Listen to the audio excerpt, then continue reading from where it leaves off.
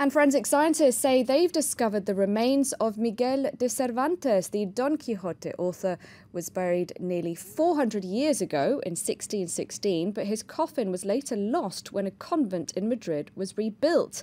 Joining me now from Madrid is our correspondent Phil Minshull. Phil, what more can you tell us about this discovery?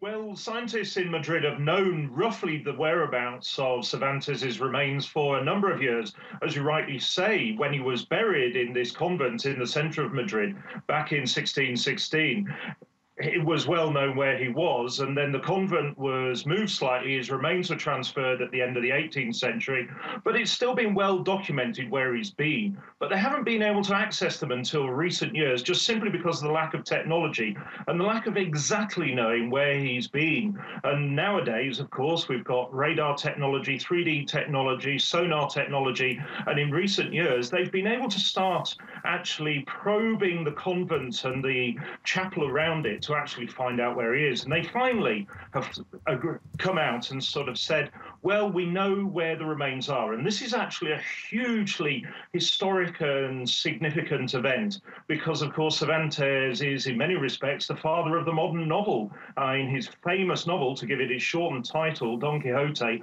or El Quixote in Spain, really spurred on generations of novelists in the 17th and 18th century to follow in his footsteps. At the moment, the scientists are saying, well, we're still waiting for DNA tests on these very slight remains, but it's looking very, very likely that finally they found some of Cervantes, who has been buried with his wife and other members of his family.